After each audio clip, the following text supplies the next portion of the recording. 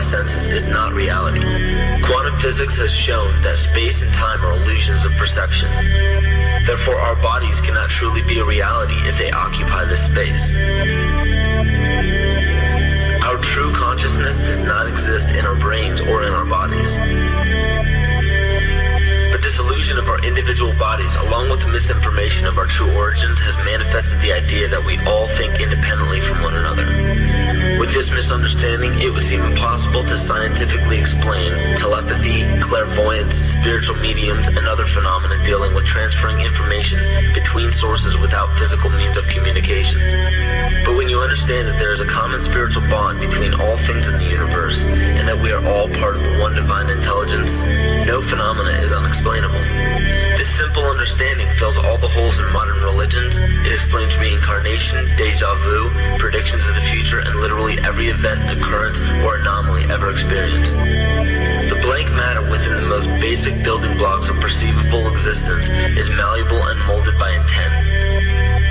This means that consciousness shapes our reality. This seems difficult to accept for most, and it is quite understandable. In modern times, we are taught from an early age how to think rationally and tangibly. This is a very left-brain method of education, and it has more harmful effects than is given credit for. The left brain deals with logic, details, facts, patterns, practicality, science, and math. As the right brain deals with feeling, intuition, symbols, images, risk-taking, philosophy, and religion.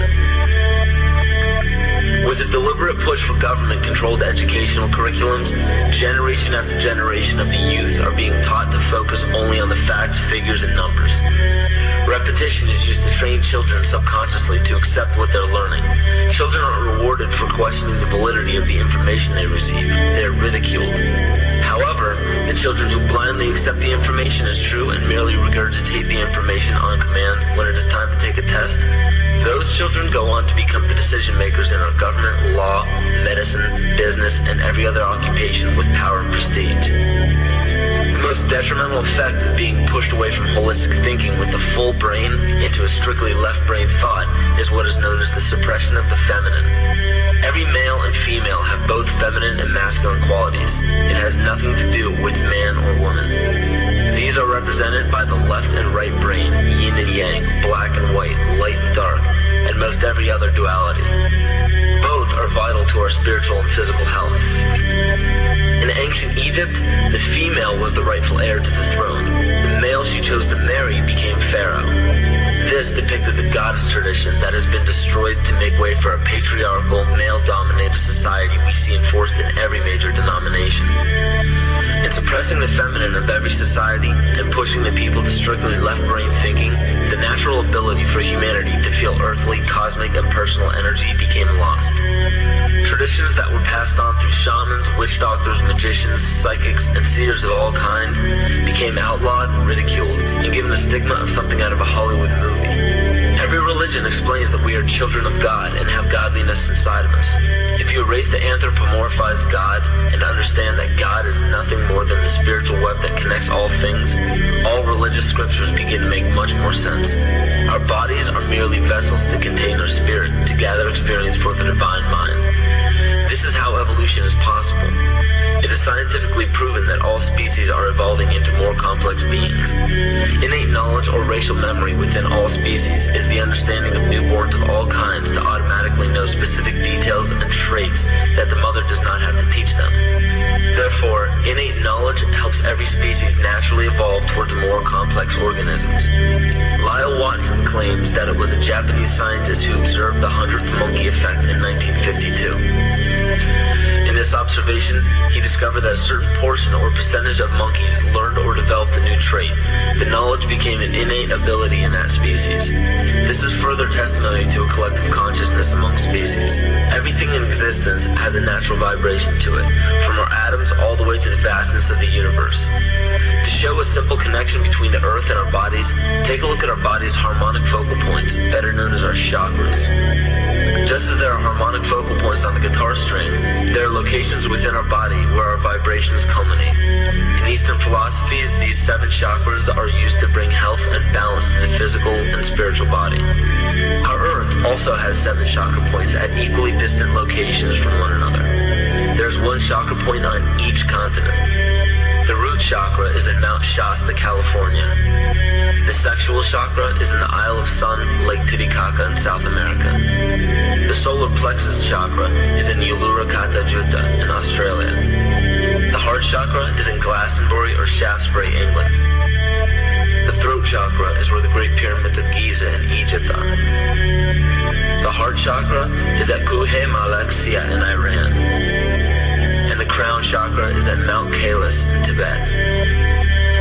Scientifically, this is explained because at the core of our Earth, there is a molten iron crystal that resonates at approximately 7 Hertz. There are energy vortexes all over the Earth where electromagnetic energy emanates. There are also several vile vortices surrounding the equator where strange anomalies occur, such as radio and compass malfunctions, as well as plane and ship disappearances. You may have heard of a few of these. So the intangible parts of our existence, such as emotions, are part of the true reality of higher consciousness. If emotions are part of a realm that we cannot experience with our 5 senses, then how is it that we are all aware of our emotions? What most people believe to be emotions are not truly the emotion itself. What we are experiencing is the physical manifestation of these emotions. Anger causes disturbance in the psyche, which manifests itself in the ego.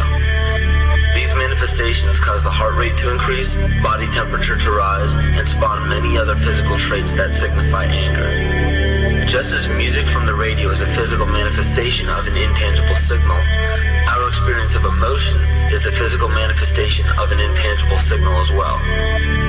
It has been shown that our emotions have a vibratory frequency to them. Furthermore, there are only 2 emotions that humankind experiences: fear and love. All other emotions branch either directly or indirectly from these 2 emotions. Fear has a long and slow frequency vibration to it, while love has a very rapid and high frequency. To show that vibration is the very foundation of existence, Hans Jenny developed what is known as cymatics in the 1940s to show that when vibrations of sound are passed through a form of media, there is a set pattern that will follow. When the frequency increases, the media develops into a more complex pattern. This is precisely what is happening to our Earth and to humanity. There are 64 possible codes of amino acids in our DNA structure made from 4 elements: carbon, oxygen, hydrogen, and nitrogen. By any means of logic, we should have all 64 codes activated within our DNA structure. Yet we presently only have 20 active codes. And of these 64 possibilities, it appears that only 20 of these codes are turned on right now for us, the 20 amino acids. There is a switch that turns off and turns on where those coding sites lie, and that the switch for that turning off and turning on is what we call emotion. This is the first time that we've ever seen the patterns of emotion directly physically linked to human genetic material.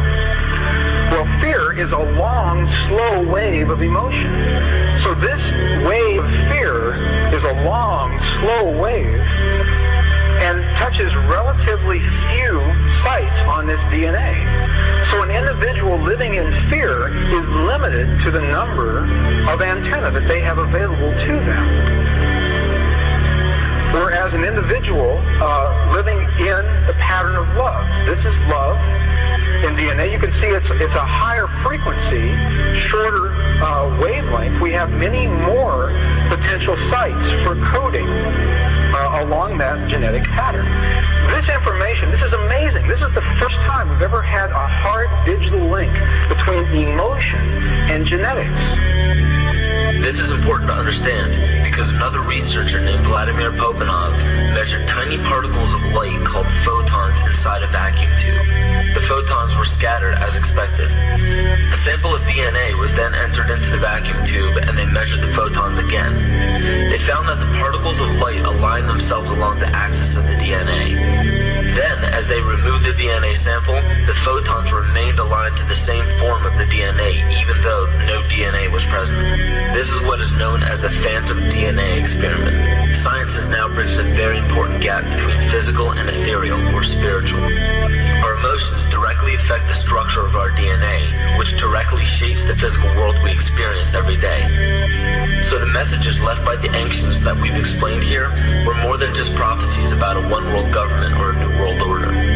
We now understand why the study of the heavenly bodies were so important.